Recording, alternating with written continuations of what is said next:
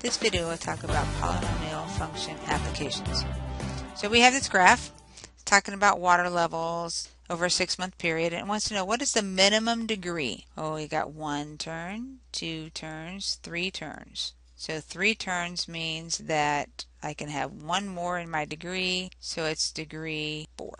How many months was the water level below normal in the 6-month period? Well, this is normal. The x-axis is normal, so it's got, here's 1 month, and then it's above for 2 to 3 and 3 to 4, and then from 4 to 5 that's below, and from 5 to 6 is below, so that gives us 2. So we have a total of 3 months. And then in the same graph here, at the beginning of the water level was 36 inches. That's going to be important to us later.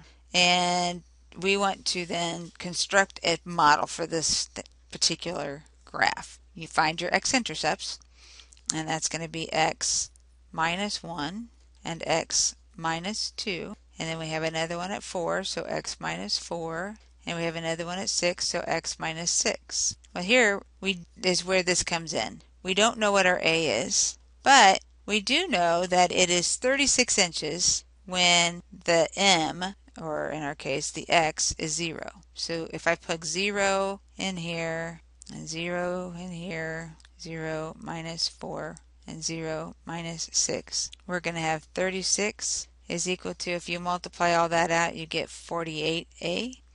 And when you divide 36 and 48, you end up with 3/4. So our real function here is, get my eraser, we're going to say not a, but we want to have 3/4. And there we have our function. So second problem. We have a posh restaurant, opens up at 10, closes at 9, and this is what the customer count is and all that good stuff. So we need our calculator, because it says use the collected data to look at the scattergram and then determine the regression form and then find it.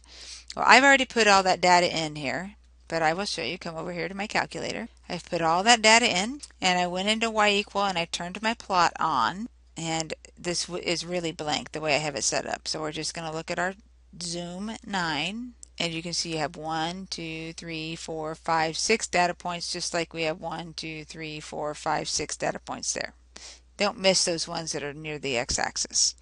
So it really looks like kind of like an M. So that makes me think that I have 1, 2, 3 turns. So 3 turns means degree 4, and degree 4 is what we call a quartic. A cubic is degree 3.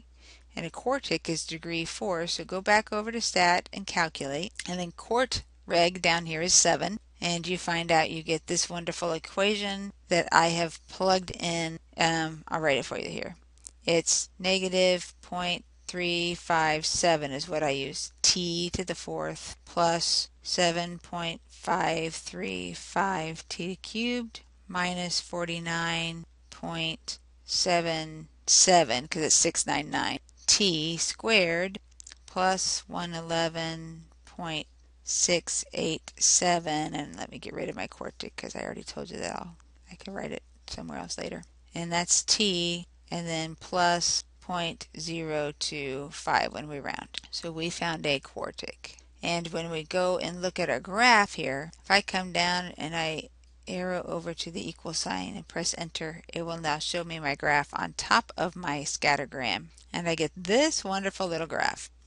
So it says use this equation and its graph to find what time it reaches its morning peak and its evening peak. Well, those are going to be the maximum points here. So second trace, and max is 4, and we need to be to the left of one of our maxes and then to the right of it. And when we do that, it's going to give us a nice number, enter, and then go to the other side and enter for the guess, and it says 1.7. Oh, what happened to my pen?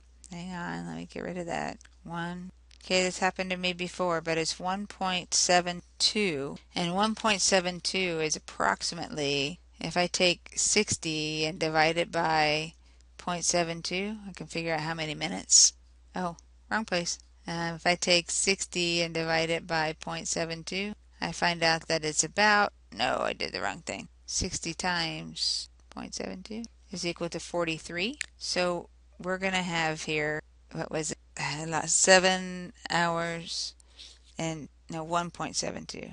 1.72, I'll type that in.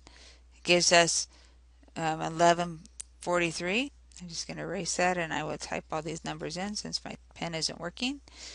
And then if we go do the other one, second trace 4, and we go over to the other one, we're going to find out that that one is 9.13.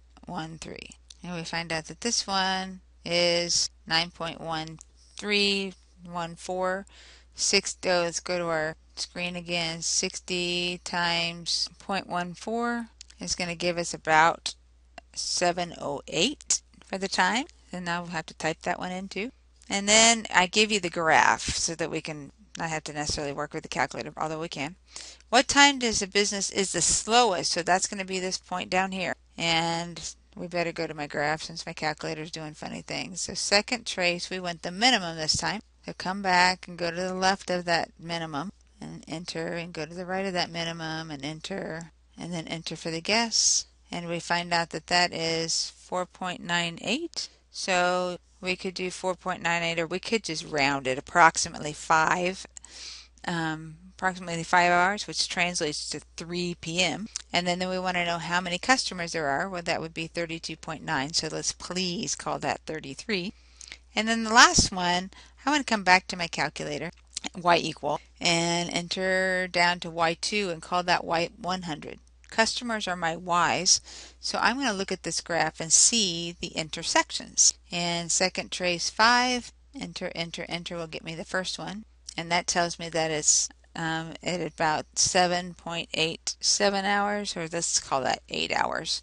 I think the book doesn't round it, but we're going to round it. And then second trace 5, and I want to go to the other one, so enter, enter, enter, and we find out that there are also 100 customers at 10 hours later. So we can say between the hours of 6, which is the 8 hours later, and 8, which is the 10 hours later, they would have 100 customers or more, because it does go above that between those 2 hours.